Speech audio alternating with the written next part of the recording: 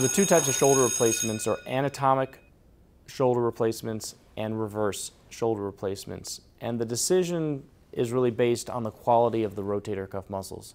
When people have good rotator cuff muscles, I think it's ideal to do an anatomic shoulder replacement because it can give you better function and better strength. But when somebody has a torn or weak rotator cuff, an anatomic shoulder replacement may be disappointing for patients. So in that situation, I think it's better to do a reverse shoulder replacement. To give you a little bit of an idea of what I'm talking about, the rotator cuff are a group of muscles, this is a right shoulder, that forms a cuff of tissue coming off the shoulder blade and holds the arm in place. By holding the arm in place, when the arm moves, the ball is centered on the socket. When somebody has a torn rotator cuff, the arm can come up out of the socket. So in an arthritic shoulder where we've lost cartilage, you're in a bone-on-bone situation, and that's what causes pain.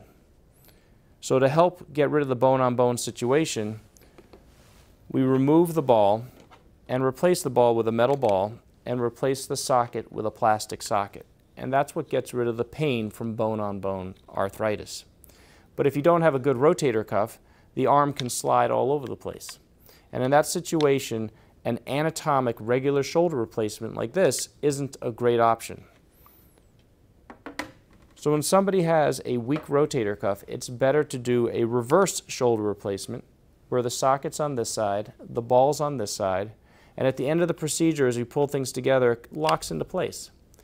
And the design of the prosthesis is what gives the shoulder stability that the rotator cuff typically would provide.